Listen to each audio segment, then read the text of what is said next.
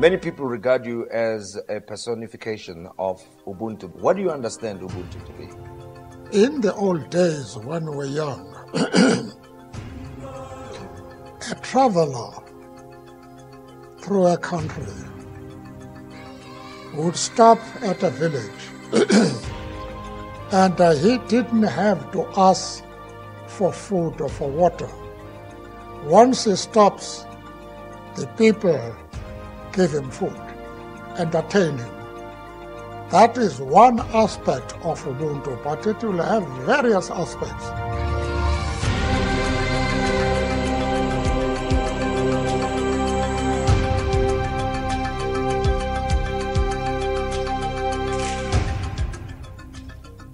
Ubuntu does not mean that people should not enrich themselves. The question, therefore, is, are you going to do so in order to enable the community around you to be able to improve? These are the important things in life. And if one can do that, you have done something very important which will be appreciated. From WBRN Radio in Boston and on the Boston Red Network, the Open Source Report on the 9th of August 2017. We always start this out with Nelson Mandela explaining what Ubuntu is and how it applies in everyday life. Thus, this is how we set our program up and how our work, the software development, open source, and open source hardware work is done at Cranston Software. Nonetheless, the kernel is 4.12.5. That's the latest kernel. This is the latest Linux kernel, incidentally, and I think we're using 4.9.41. That is the stable kernel, long-term stable kernel, the one we're using, and our distribution is Slackware 14, the latest one out there. Nonetheless, we're continuing our discussion of the Google affair, we'll call it. Mr. James Damore. We have some audio from Mr. James Damore, which we will put here, and we also have his document in its entirety here, and we appreciative to the libertarian, let's see, what is his name, Stefan Modlex, is an Irish born person that was reared in Canada. He is a libertarian. He has a show here, and he also posted the entire document by Mr. Damore. And you'll hear Mr. Damore in his own words, and the document itself is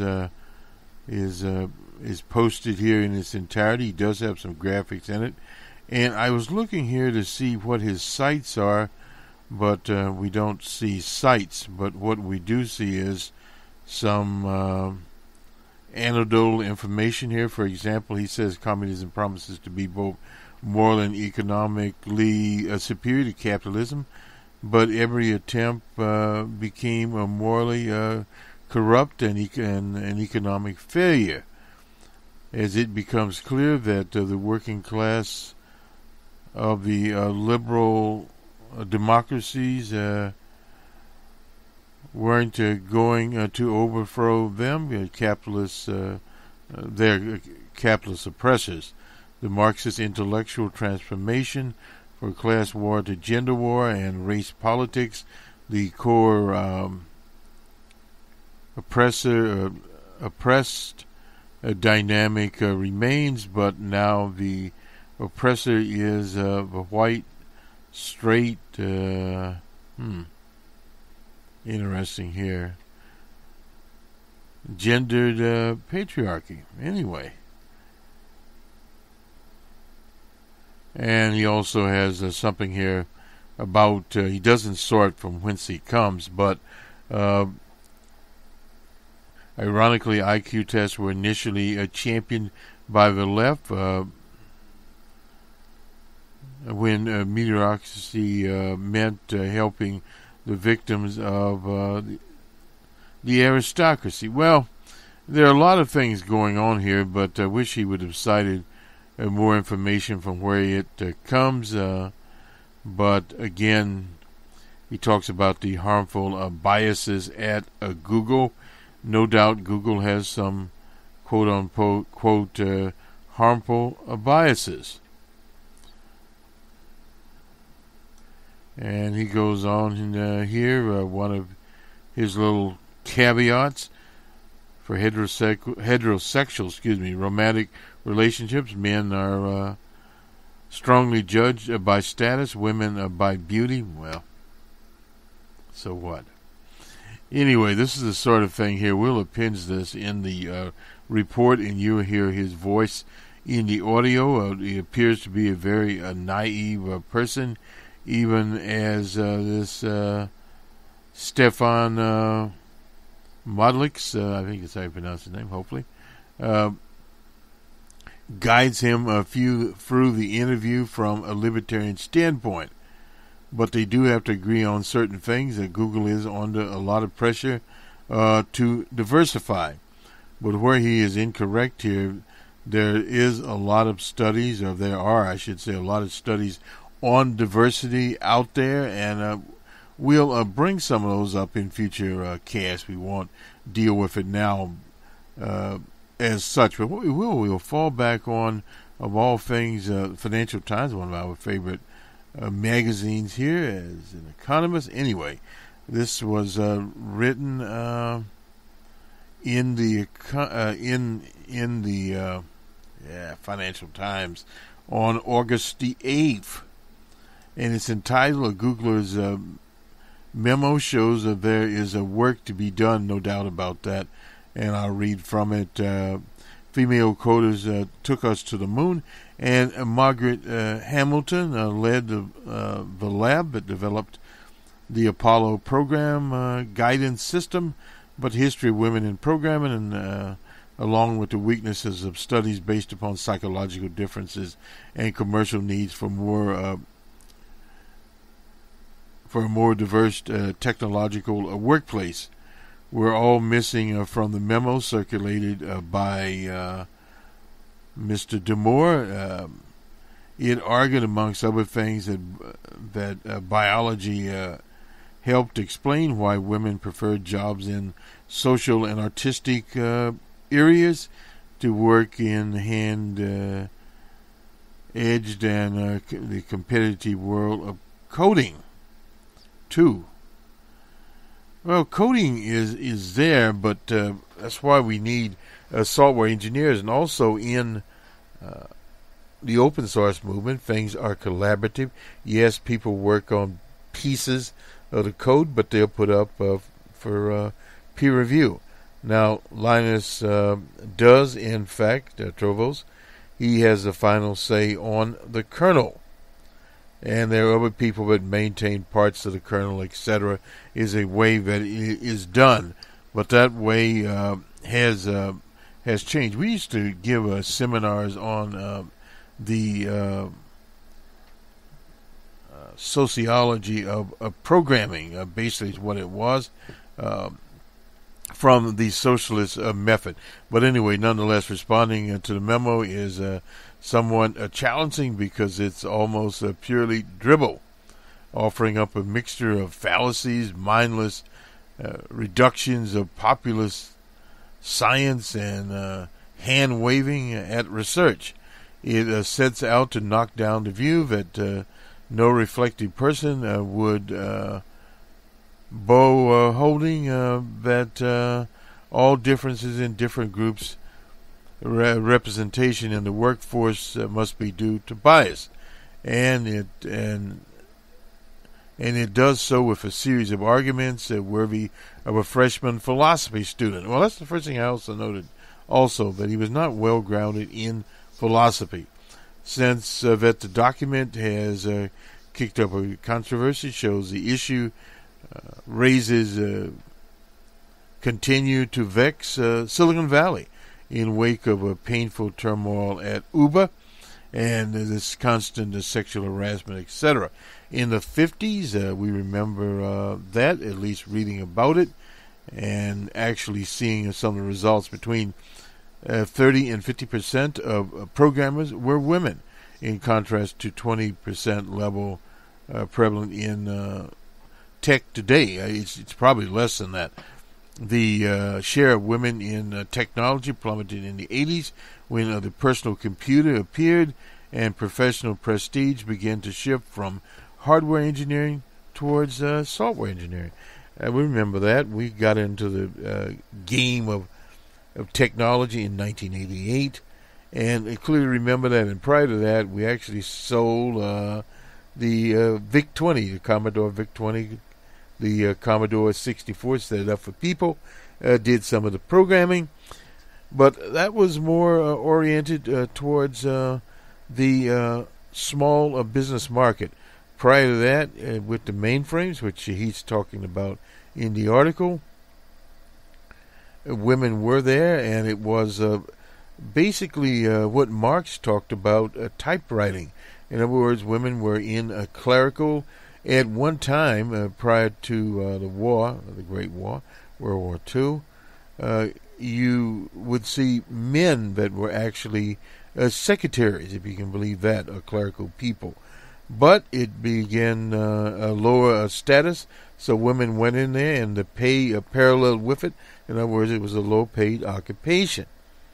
It's sort of like nursing and teaching. Fewer men went into it because of opportunities, as other opportunities arose in society. We had a typical situation happen during the so-called dot-com boom, for those that were around. Many European males forego professional schools, i.e. law school, medical school, to go directly into entrepreneurial roles. It was a libertarian crapshoot out there, and many of those companies are long gone. Now, Google was not there at the time. It came after the boom. But again, this sort of shows what happens with the work here, and basically how it is done. And that we go back to that using biological differences between, I'm back to the piece in the Financial Times, to justify differences in social outcomes is a strategy with a dreary history. It was once argued that differences in the size of male and female brains reflected a superior male intelligence. Now we know that that it is a brain's organization activities, not the size, that affects the intelligence. Others have relied on IQ tests to argue women are less able, but not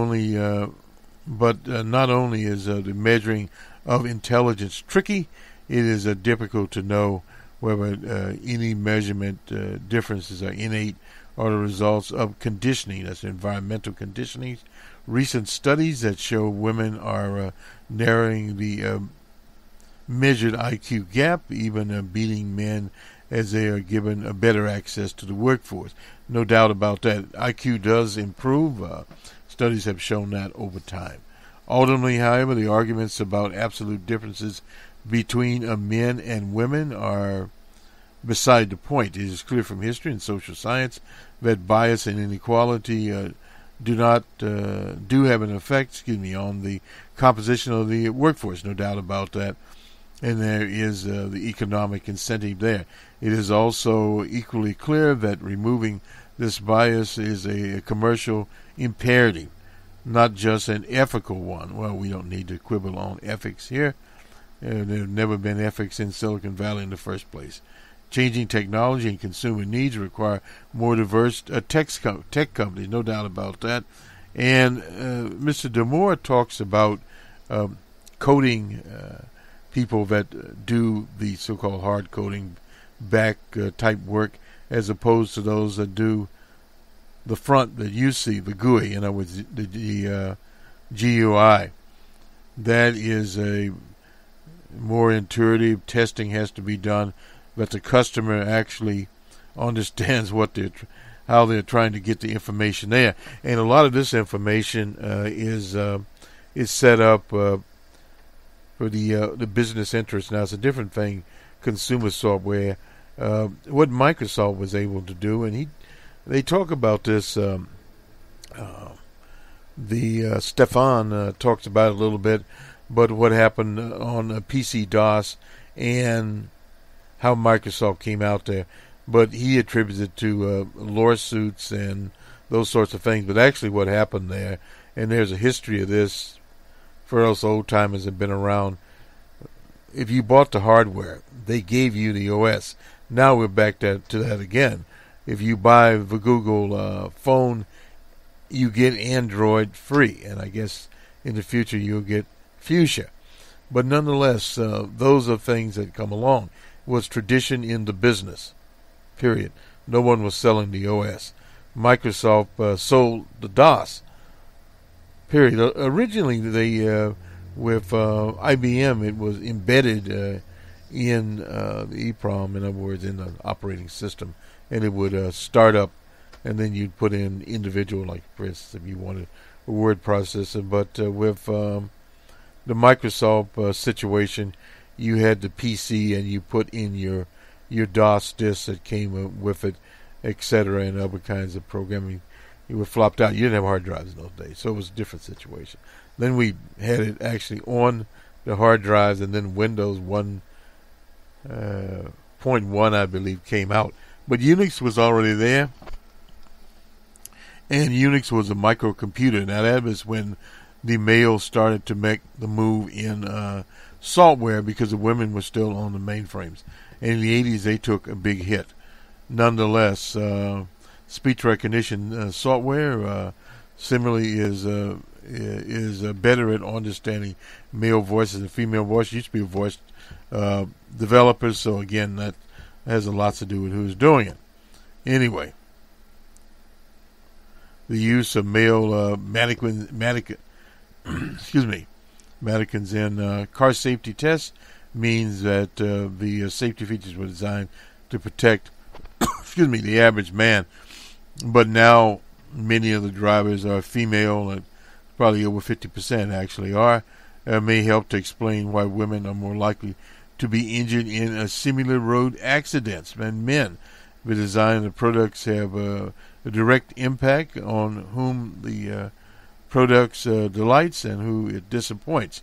Google fired the author of the memo while it was within its rights to do so. Whether this was wise, given the company's repeated commitment to openness, is a hard question.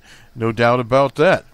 No one would argue that particular case, but in the end, if we look at this dialectically, it's better for Silicon Valley and Google that Mr. DeMore wrote his crappy memo, we'll call it, and put it out there for all to see. How long he will stay in the news, not really certain about that, because again, diversity is not done for the subjects of it, i.e. for women or African Americans, Latinos. It is done as a business response. Google's and the rest of the world know, for instance, they're focused on younger people in Africa, the 122 nations there, that they have to have people look like them. So therefore, Google is all over Nairobi, Kenya, and so is the other IBMs there with Watson, etc. Anyway, the lesson for companies is simple. Repeat this message until it sticks, and the best reasons to build a more diverse workforce is to build a company that performs better. And no doubt about that, a company would not do this.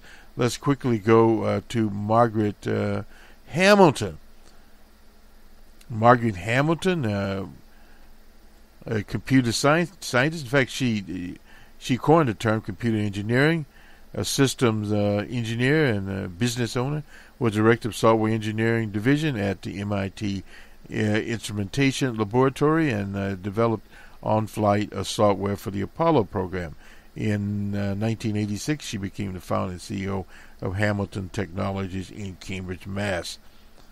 This is from the Wikipedia. She was presented with the Medal of Freedom by President Barack Obama for her work in developing the onboard flight software for the NASA's Apollo moon mission. So she was is a programmer par excellence. She's 80 years old now. She was born in 1936 in Paly, Indiana. That's where she was born. She was at the University of Michigan in mathematics, earned a BA in mathematics with a minor in philosophy from Earlham College. She taught high school math and French upon graduation in order to support her husband, who was, they moved to Boston, and she had the intention of studying abstract mathematics at Brandeis. Stepson went to Brandeis. She cites a female math professor who was a role model for her. She was with the SAGE project. I'm just kind of highlighting it very quickly as she joined Charles Draper's laboratory at MIT. She was there, and you'll see a picture of her standing by the program that they had written. It's taller than Miss Hamilton there. So some of the things that happened there. She was in business, a number of different high-order software, a number of different companies, and had found her own. The company developed what was called a Universal Systems Language there, and various awards that she received along the way. And she was the one that actually coined the term software engineer. Before that, they were not. In fact, there was not even computer science departments, though. They were part of the math department at one time. So there is an evolution going on here that people have to look to, and why it was. It was done as an economic imperative.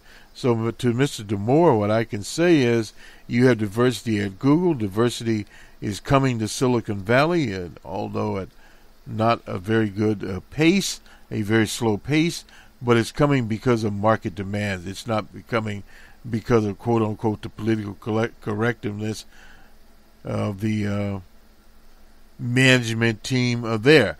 He goes on to cite the CEOs, how hard they work. He wants to have a regular life. Well, he will have a regular life now, no doubt about that. He will not be at Google.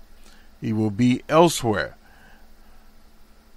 But the reason we brought this to you is that to explain where open science, open source software, hardware, open culture, they all intertwine around what the people at Google purport to do. Now, yes, there are these diversity training shops there where they orient the particular workshop in a certain era, a direction, I should say, and a lot of this is just simply PR. No doubt about that. Odemore is right about that in that sense, that he understood that, but he evidently, according to his own memo, he was reacting to the circumstances. Are we much further along today in open source than we were? Yes. The problem was in open source, and we've talked about this many times, was the libertarians that came into it and tried to pervert it to their own philosophy. There was one, I forget the fellow's name right now, but it was called a bazaar. After bazaar, where you have many, many different items in a place, sort of like a big garage sale or flea markets. Don't hear those anymore. But the whole idea there, and bringing the quote-unquote individual within the process. Yes, when the Linux kernel started out, it was because Linux Turbo developed it based upon another operating system, Linux. There we used to sell the toolkits, but anyway, nonetheless, he came with the kernel, and immediately he was hailed, as one would say, because in this country, looked to a one person, but it was never a one person effort. Yes, he came up with some of the code, but there were maintainers there to bring about this thing called Linux kernel. Linux kernel is still there. It's used in servers, used in desktops. Now there are hundreds of projects out there by people that work together collectively. So what we're trying to say here is it went beyond D'Amour. D'Amour was talking about a very interesting situation where people were, how they were interviewed based upon their individual knowledge. Well, that is good to a certain point, but as Ms. Hamilton would tell you, eventually you have to work with a team. You have to be collaborative. And that is a weakness in the current software development. It doesn't mean that if you, say, for instance, are in Boston and somebody's in New Delhi, that they cannot collaborate on what they're doing. Yes, they can. You don't have one programmer or one coder working on the great program, because no matter how great your program is, you have to put a front end or a GUI on it, and depending on what you plan to do with your program. Say, for instance, with Android, there are thousands of Android developers out there that develop on the Android system. Google put it out there. Yes, they've improved. I think it's 7.1 or 7.2 now, and they'll go to Fuchsia, a different system. It runs on the Linux kernel, at least the current one does. So it is there. You can get it and improve upon it, period. And you set up your app on the for the smartphone. And there's also, incidentally, a version to run on desktop, but that's neither here nor there. But these are some of the things that are out there, but to make this work, you're dealing with millions of customers, you're dealing with different language sets, you're also dealing with the client, which is a smartphone, and you want to turn it, like what Linux does, into more of a server thing. So with people, say, in India and other places, once they get to a Wi-Fi connection, computer connection, actually in the sense of the smartphone, get to a connection, and then they can cache events on their smartphone. So in other words, if the connection goes down, they'll still have this information until they can get it back up again. And in the U.S., many other countries, the smartphone has become the personal computer. You can do everything there. And in urban areas, it is no doubt the Android phone. iOS, that's the Apple version, is also there. But they've replaced the desktops, just as Intel or any of the people that do hardware anymore. They're not doing very much today. Again, that is an economic situation. Doesn't have anything to do with what Mr. D'Amour is talking about there. But the days of the great hardware is gone. You don't know. I mean, you can have a processor. Qualcomm makes processors, and various other people make processors that are in your mobile phone.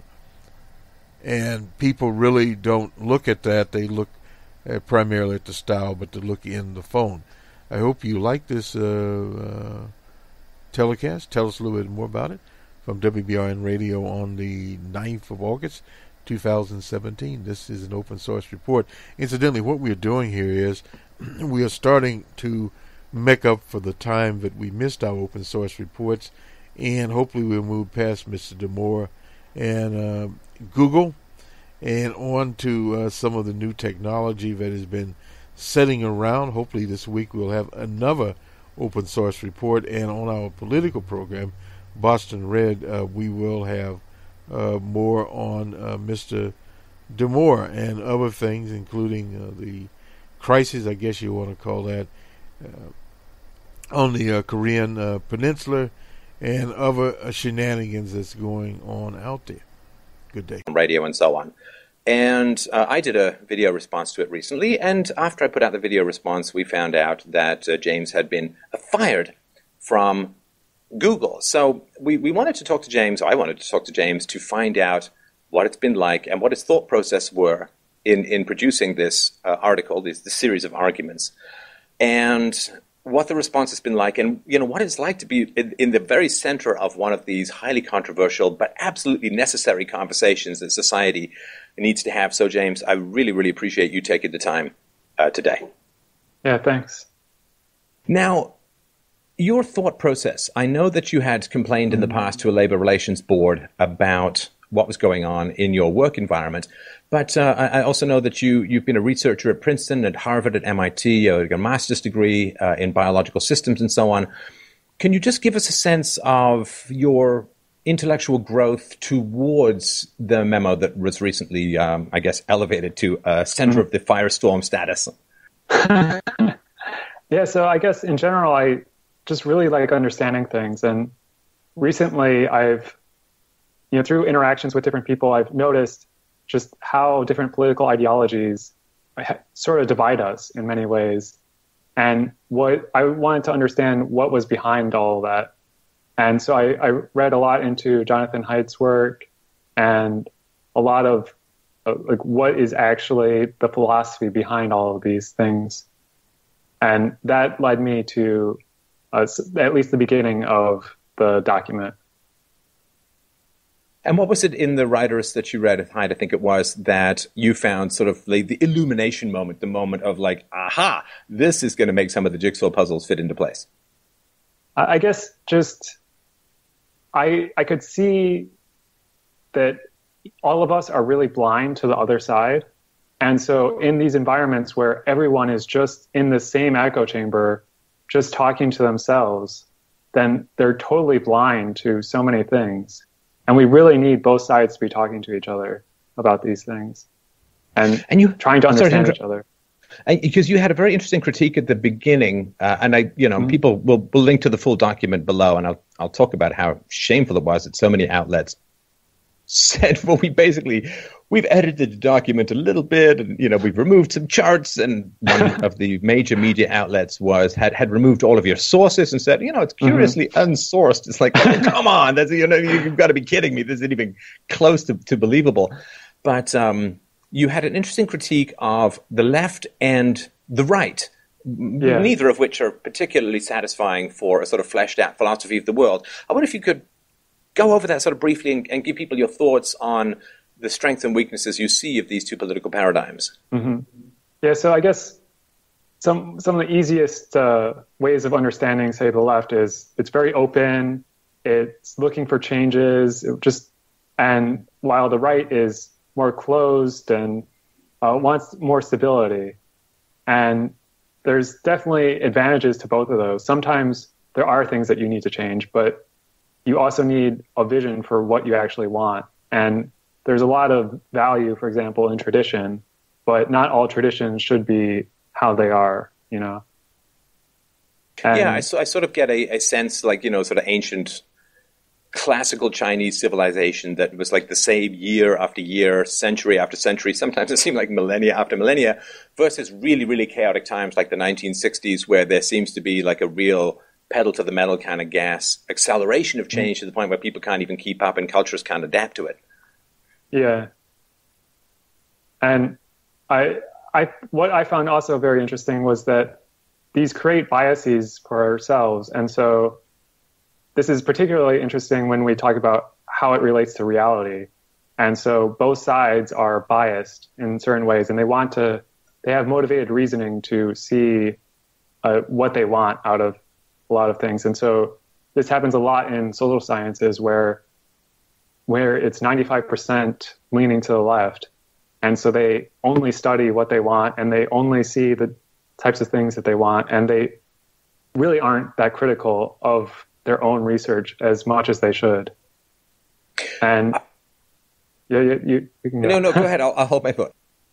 And so the popular conception is just that, the right doesn't understand science at all, and it's anti-science.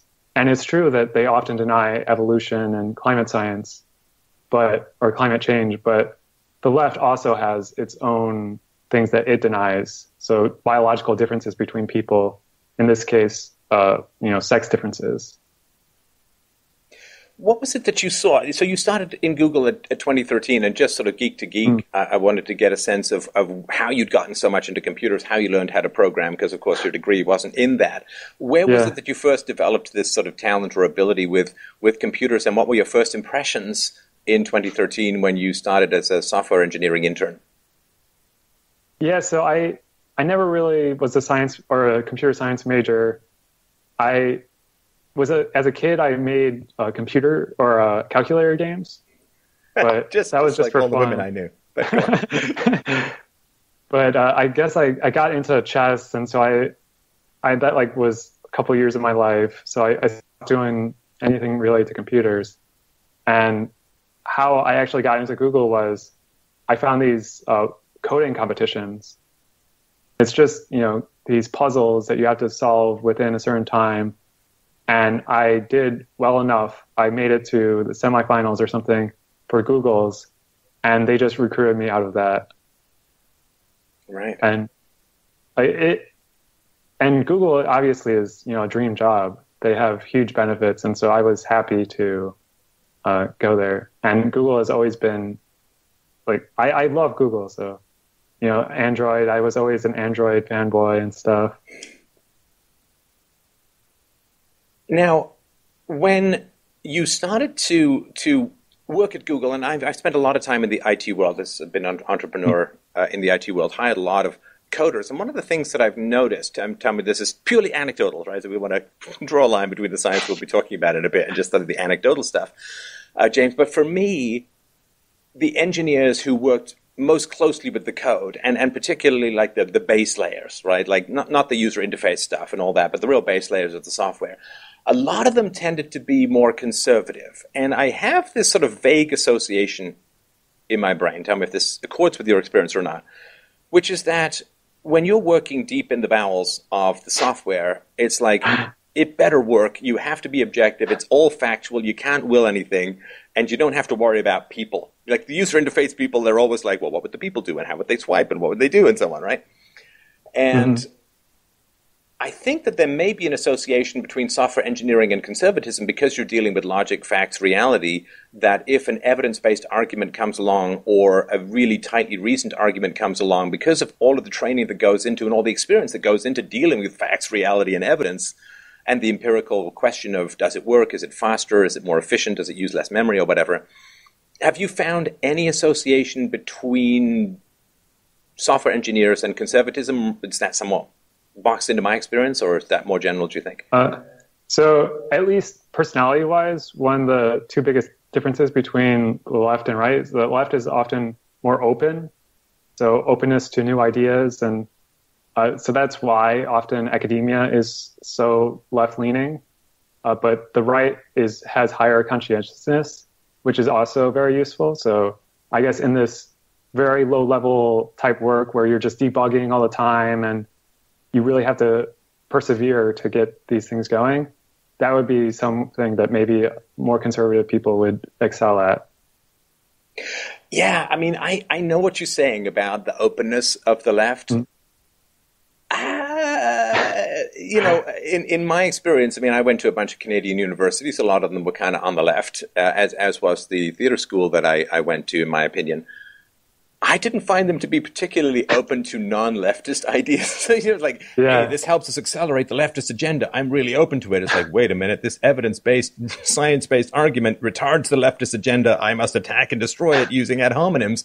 I don't know that it's openness as a whole, because openness as a whole, to me, comes more out of people who just sort of reason and evidence-based. There is like, okay, well, if this is what the reason and the evidence is, I guess we have to go that way. Scientists, to me, tend to be more open, but they're open with standards, whereas the left seems to me more open, like, cool, enthusiastic, advances our agenda. I don't know, like if you say, well, Google is a company that, it's dominated by leftist politics, really open to new arguments, new ideas. It's like, well, you did put out this set of arguments, and they did not appear to be overly open to it. Yeah, I think that's partly just a symptom of the echo chamber that we were in. And so if we were in a more understanding environment where the two sides actually talk to each other, then hopefully at least they would be more open to ideas that run counter to their internal morals. And when you were there, or in I guess maybe the Silicon Valley culture as a whole, I mean, I know there are conservatives. I know there are non-leftists, in the same way, like to me, if you look at a picture of like a frat or a school, a university, an all-male university from like, 100 years ago, you know there are some gay guys there. You know that for a fact, but they're just, they're kind of underground, they're in the closet and so on. Mm-hmm. Is there a significant proportion, do you think, of people in Silicon Valley who are not on the left or who are skeptical of the left, but who really keep themselves hunkered down and silent because of a fear of this kind of backlash? So, yeah, definitely those aren't on the left feel like they need to stay in the closet and not really reveal themselves and actually mask and say things that they don't believe. I think one thing that maybe, and I haven't really looked at this too deeply, is that there are a lot of libertarians, which would be sort of independent of the left and right, because at least according to Jonathan Haidt's work, the libertarian mindset is actually very logical, and so which would fit with coding. Yes. No, and I think, for me, when I first got into philosophy, I loved the logical rigor of it. And when I first became aware of, I always kind of knew this in science, but in philosophy, that evidence really matters. You don't just sort of come up with all these theoretical constructs and impose them on the world like a cookie cutter, like, this idea, well, communism is just this way, it's right, and we're going to impose it no matter how many bodies pile up. Once I kind of got how important evidence was and became a real empiricist, to me, the coding that I did was sort of logical and empirical. The philosophy that I did was logical and empirical. The show that I run now, I work as hard as I can to be logical and empirical, though it is tough sometimes when it goes against your pre-existing ideas. But there does seem to be, I think, kind of, a meeting point or a synchronicity between libertarianism and coding, which is interesting because I do get a lot of social justice warrior vibe coming out of Silicon Valley, and to me it's almost like, okay, well, libertarians and rational people have created all this cool economic productivity, and now the company is so wealthy it can afford to hire a bunch of social justice warriors, and then things go from there. Yeah. And there's definitely some, I think a lot of the entrepreneur mindset is sort of libertarian, just, self-reliance. And Peter Thiel is libertarian. I don't think Sergey Brin, our co-founder, has really declared himself one way or the other, but I've always interpreted the things that he said to be very not partisan. Like, he's always wanted the two sides to talk to each other, and he's very unpolitically correct in a lot of the things that he says. So, yeah, I think that he may identify as libertarian, but and it's interesting does not want to say it. Yeah, well, I can understand why these days. And particularly, as you get big as a corporation, Microsoft had this issue. IBM, it was brutal. I think it was in the 80s that it started. IBM, one of them say, Microsoft just kind of took PC-DOS away from IBM and ran with it. Yeah, but one of the reasons for that was that IBM got dragged in by the Department of Justice into like this 13-year soul-crushing battle of antitrust prosecution. And boy, that's going to people just don't want to work there. Oh, I'm going to spend the rest of my career in depositions? No, thanks. I think not. And this, when you get to be a big enough company, I criticize Google for some degree. I also fully am sensitive to the reality that they're living in a kind of hair-trigger, lawsuit-happy Department of Justice. If Clinton had gotten in the business environment, she wouldn't be repealing like 16 to 1, like for every, like Trump had this thing, like for every new regulation to have to be canceled. These are like 16 to 1 or 18 to 1 cancellations to new. That wouldn't have been the case if Hillary had gotten in. And you do, as a big company, have to live in this highly litigious world. And there's a lawsuit already going on against Google for pay disparities and so on. So it is a real challenge to operate in that kind of environment, and you don't want to get sucked into one of these like endless legal actions, in particular if it's Department of Justice based. They'll just drain your will to live if you're a big corporation. So I am sensitive to the fact that when you bubble up something like this, and we'll get to the thought process in a sec, if that's all right with you, when you bubble up something like this, they have to look at that in a sort of big legal picture framework and say, okay, well, how does this position us with this, that, and the other, and all the other things that could possibly go on? And it may not be a decision, like your termination may not be solely related to well, this is just bad thinking, we got to get rid of this guy, but there may be very big concerns which, maybe you and I aren't particularly aware of. Yeah. For sure, Google is under a ton of pressure on multiple fronts and throughout the globe. So it definitely complicates things. Yeah. Now, what was your thought process around this? I wish I had the right word for it, James. It's been called all these, nonsense screed. It's like it's an essay, an argument, a perspective. But I think an argument is better because it's tightly reasoned. It's got lots of source notes and so on. Did you have like that Jerry Maguire moment where it's like, I'm going to write this thing, or was it just something you're making notes for yourself and you built the case and you thought, well, this is important to share? What was the process of generating the arguments? Mm-hmm. Yeah, So I went to a diversity program at Google, and it was all, it wasn't recorded at all. It was totally secretive, and I heard things that I definitely disagreed with in some of our programs, and so I had some discussions with people there, but there was a lot of just shaming and no, you can't say that. That's sexist. You can't do this. And there's just so much hypocrisy in a lot of the things that they're saying. But so I decided to create the document just, to clarify my thoughts.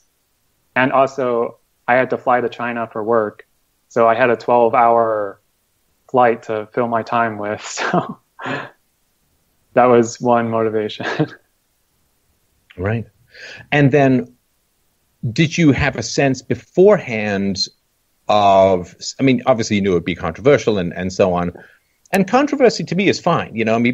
People advance like arguments I consider mental half the time, as a public intellectual or whatever. Yeah. And sometimes they pan out and sometimes they don't. I sort of try and be open to these kinds of perspectives. So I guess you were aware of the controversy. How did it play out relative to your expectations? Yeah, I guess this is going back to some of how each side has blind spots. And this was definitely one of my blind spots. As a very logical person, I laid out my arguments. I specified exactly what's causing this. I even outlined what the response may be, all this PC silencing. But they did exactly that. So I couldn't really get ahead of it at all. And so I did share the document multiple times, like a month ago, and many people looked at it, but no one ever had this explosive reaction. All the responses were just rational discussion. Right. So you shared it internally, and then would you know how it kind of got out and metastasized from there, like it escaped and supernovaed from there? Yeah, so there were the people writing on Twitter, and they were all against it. They were just calling me, all these misogynist, racist terms and stuff. And so I think they got in contact with Gizmodo, I think, maybe, hypothetically. And then it was likely from there that it was leaked. But I'm pretty sure it wasn't anyone connected to me because they would have asked me first. And they wouldn't have removed all the citations and messed up the formatting and stuff. Right. No, they really did take it from what I thought was, a fairly academic, very professionally put together set of arguments with extensive citations and graphs and so on. And the thing is, too, like I mentioned this in my sort of video response to it, James, it's like you put a lot of qualifiers in there.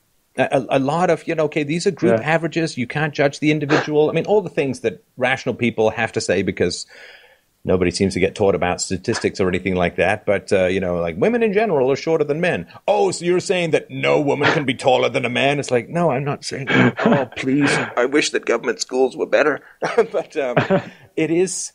And I remember when I first heard about it, I thought, okay, I'm going to go read about this.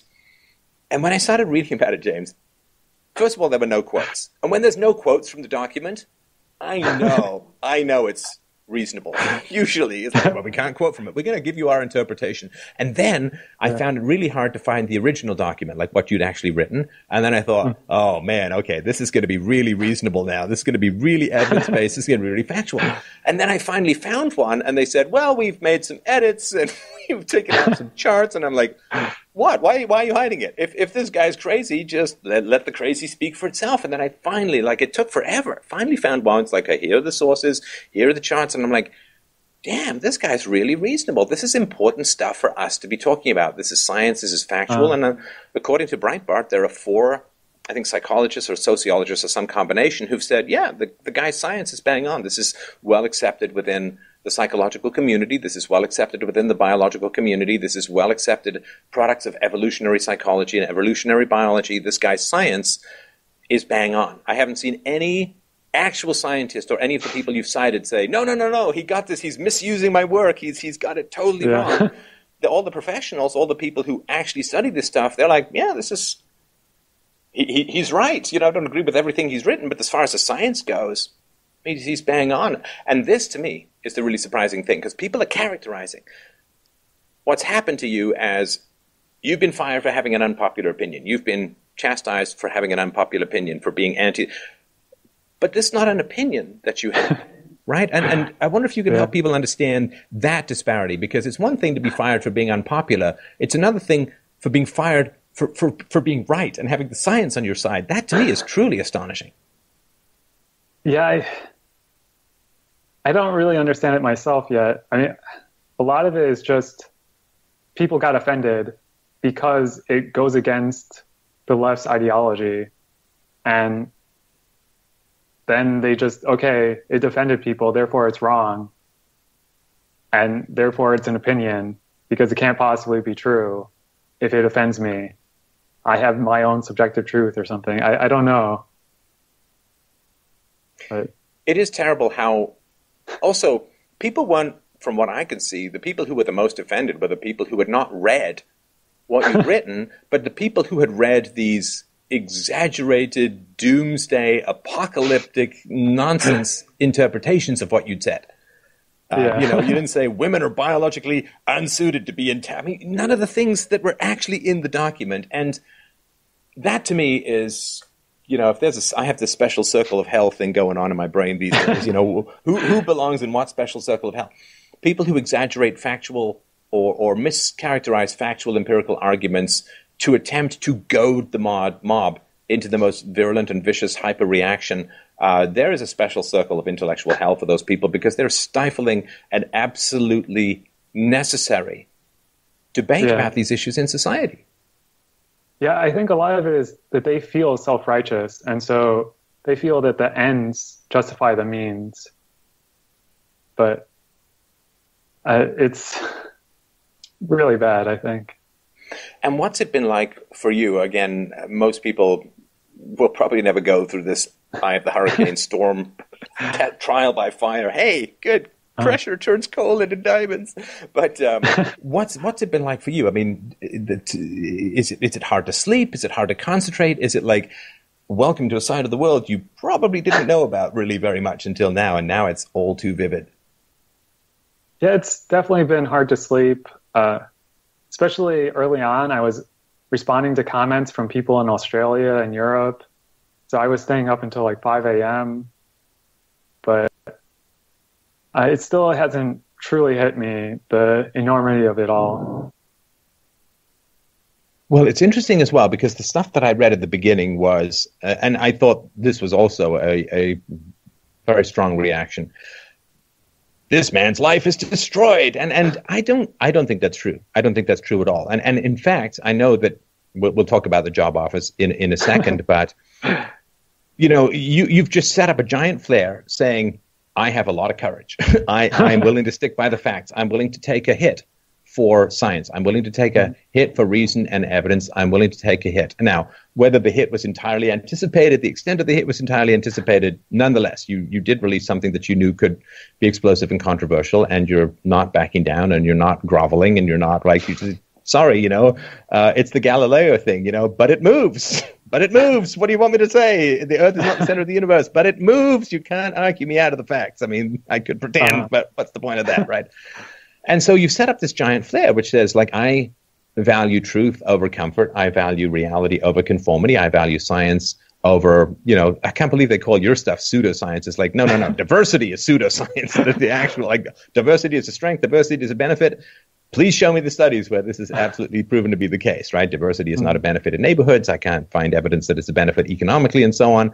But nonetheless, you set up a giant flare and people will see that and tell me what the response has been that has been a positive, that has been encouraging. Yeah, so it's surprising. There may be a lot of negative responses in the public, but very few of them actually send me messages because they just want to, virtue signal to all their followers that, hey, I'm a great person. I share your morals and this person is bad. But they don't want to actually have a debate on why I'm wrong or even confront me. They just want to show how self-righteous they are. And so in contrast, I've gotten a ton of personal messages of support, which has been really nice. And I got that before at Google before all of this leaked, where it was a lot of the upper management that was shaming me. Right. Well, I mean, I do think that it is a real shame now because, of course, a lot of people are going to look at your example and say, well, I can't talk about that. Well, I can't talk about this and so on. And, I have no criticisms about anything that you did with one exception, James, is that I would say that what you should have done is activated your super secret white male patriarchy shield. You should have activated your privilege shield so that you would sail through this immune from all negative repercussions. Because this kind of stuff, when it happens, is like white privilege. This guy is like basically dragged out into the street, beaten senseless in the court of public opinion, and then fired within, 48 hours or something like that of this becoming public knowledge. I don't see a lot of white male privilege rising up around him like these magical shields to protect him. In fact, the white privilege seems to me, or white male privilege seems to me, to be an excuse for people to say, well, I can bully this person because they're so privileged. Anything I say is always punching up. So it seems like white privilege is kind of the opposite of privilege, if that makes any sense. Yeah, there was a surprising amount of attacks that were just at my race and gender, which is exactly what we're trying to avoid with these things, right? We want to avoid classifying people just by their group identity. Like, that is racism. That is sexism. Now, I wonder if you could just step people... we're going to link to the full document. I want people to read it. You need to read this document. It's a great document. It's well put together. It's well sourced. But I know not everyone's going to do it. I mean, I wish they would. I want them to. I know not everyone's going to do it. I wonder if you could just step people through some of the major points that you want to get across for people who aren't going to end up reading it. Because, again, I thought it was very thoughtful, very reasonable, perhaps too reasonable, very, very conciliatory, and it comes, I think, from a genuine passion for excellence for all parties concerned. Mm-hmm. Yeah, so I guess one caveat, what I would say to anyone is that I'm not talking about any individual person.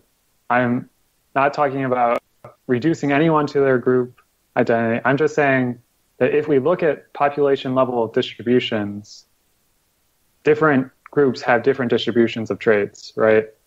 Just as we can say that men have a higher distribution of height than women, for example. And so this isn't important in judging any individual person on how good they are at a job. In fact, I'm not saying that any of the female engineers at Google are in any way worse than the average male engineer. In fact, I'm just saying that this may explain some of the disparity in representation in the population, right? So there may not be so many over here, but those that are over here are just as good. So, or not even good, like ability-wise, just preference-wise with a lot of these things. The personal difference between men and women is just differing interest in people versus things. And this has links to prenatal testosterone. And that explains a lot of the differences in career choice. For example, teacher versus something like coding, where one is more people-oriented and one is more things-oriented. And yeah, so that's the biggest one that I would say. But then there are some other personality traits that at least have some effect, or at least we should be cognizant of. And maybe if we want to make tech a more female-friendly environment, we should recognize that some women are different than men in these ways. And so if we want to make it more accessible to women, then maybe, for example, cooperativeness, which is higher in women than men, we should make the workplace a place where you can actually thrive if you're cooperative. So a lot of coding now is just very individual. I'm writing my code and I can be a superstar. I can just write my code for a week and then make this huge system all by myself. But there's ways of pair programming, for example, or just other collaborative things that we can really help improve the workplace. And it would just help good for productivity, maybe. And also in our interview process, for example, it's all individual right now, and it's only how well you work by yourself. And we never really measure how good someone is on a team, which is really important to how good you perform at your job. And so that may also be disproportionately hurting certain populations. And you had a great argument about status as well. Yeah. I wonder if you could refresh people's minds if they haven't read it, or if they have read it and don't remember, I'm going to read it. That's a great argument you had there. Yeah, so the drive for status is one also difference between men and women, where generally men try to compete in high-risk activities for the possibility of having high status, where status is often just a lot of money. And that also pushes a lot of men into dangerous and otherwise unseemly jobs that, like coal mining, that are extremely dangerous but pay more.